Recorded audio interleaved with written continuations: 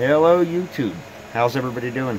This is a first review and initial thoughts video on the FLSun QQ Delta. It's a large format Delta, 260 millimeters by 370 tall. As you can see, it's pretty big. Show you a couple print fails. The blue ones are a reminder. I put both of them there on purpose. They're a reminder that stock SD cards are trash. Don't bother trying to print with them. Throw them out. Order a real one. SanDisk, Samsung, something. Toshiba, whatever. Swap it out. Get rid of the stock one. The Groot. Okay, so the Groot, we had a power failure. And this printer advertises and has power failure resume. The ability to resume a print from a power failure. And sure enough, we had the power failure. I hit the button because I'm printing from SD, not Octoprint, and it was able to resume the print. The problem was I still had Octopi hooked up, and Delta printers with Arduino 8-bit boards don't do too well with Octopi. Octopi is polling the board too often, and between all the calculations it has to do for it to be a Delta for the trig, the Arduino board, that is, all the calculations the Arduino board has to do, it can't keep up with both the USB and the calculations. And it was responding back over USB, and it freezes and just stops printing when you try to use Octoprint, at least with this Delta. I'm told that if you use a 32-bit Delta, it works, and everything I've seen, when you swap the board to a 32-bit with, say, SmoothieWare or something else, then it'll work, maybe Duet Wi-Fi. But for now, I decided just get a good SD card, print from SD card, and so I could get going with the review. So anyway, that's my Decappa Groot. So the two fails at the top were the same thing. They were a layer shift caused by the bad SD card. I wouldn't even think a Delta could layer shift, but it did. So let's talk about the printer a little bit. It's built really well. It's got a MOSFET for the hotbed, which was surprising. You don't see that too often stock. Once in a while, but not that often. Has a nice MOSFET. All the parts are MakerBase, is the brand of everything. The TFT is MakerBase. The MOSFET is MakerBase. There's a little I/O add-in board in there that's MakerBase. The motherboard is a Gen L, a MakerBase MKS Gen L with removable steppers. The steppers are A4988s. And there's a pretty nice 40mm by 20mm fan inside for cooling. It's fairly quiet. The unit does come with Wi-Fi, and I want to talk about that a little bit. It comes with there's a Wi-Fi dongle attached to the TFT, the back of the TFT, and I did a little research on the Wi-Fi, and the Wi-Fi, among two reasons. One is the app they want you to download is from an untrusted store, meaning you can't get it from the Apple Store, you can't get it from the Google Store, you have to just sideload it, which is not safe. So I really didn't want to use the app. The second thing is in the config on the wireless, I saw it phoning home for something called Cloud to a server in China. I also wasn't too big on that. So I'm not using the Wi-Fi feature of this printer, which is why I tried hooking up Octopi Octoprint to it in the first place.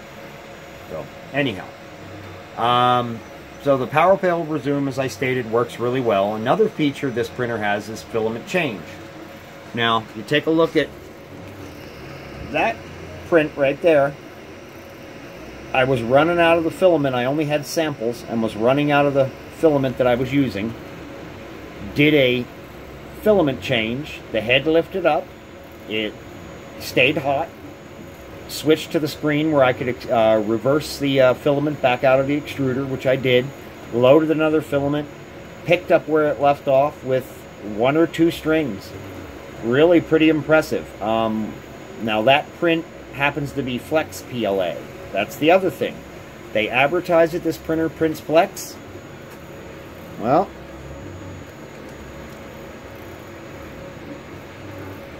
it prints Flex. Not bad. Not super stringy. Is it perfect? No. There's a little flaw down here. The bottom layer is pretty bad on it. Oh, now you can see it. The bottom layer was really bad. There's a flaw back here on the back side. But all in all, not horrible for a first try with a flex filament. I didn't even tweak settings, do anything different. I would say it certainly extrudes flex. So with some, I'm out of filament now, flex filament. But with a proper roll of flex filament and some time to play with settings in the slicer, it extrudes flex stock. Pretty impressive. So, right now, let's show you a few of the prints that come off it. I'm not super happy with them yet. They're okay. They're getting better. But there's just some wavy lines in the side of the hull of the boat, for example, that you can see. You can see it in the side of this one.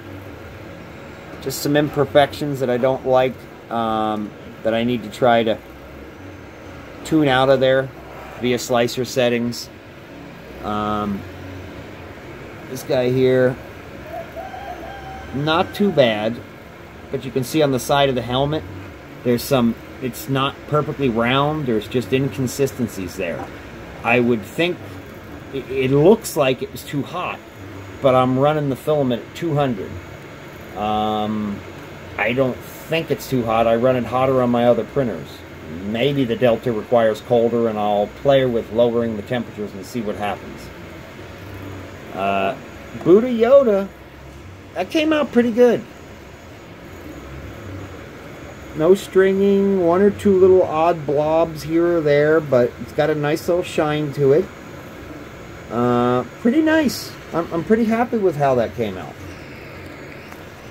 The green vases in the back are the included test print.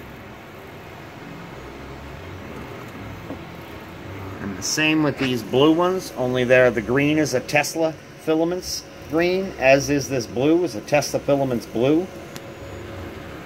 This one right here is a Smart Materials 3D Smart Fill Flex PLA. Both colors. It was a sample I got. I started with the bottom one, which actually looked kind of goldish. I think it's like a copper color. And then the blue, I finished it with. I then switched back to some Tesla filament to do a regular PLA print. Now, a couple things I wanted to mention about this. The manual needs some help.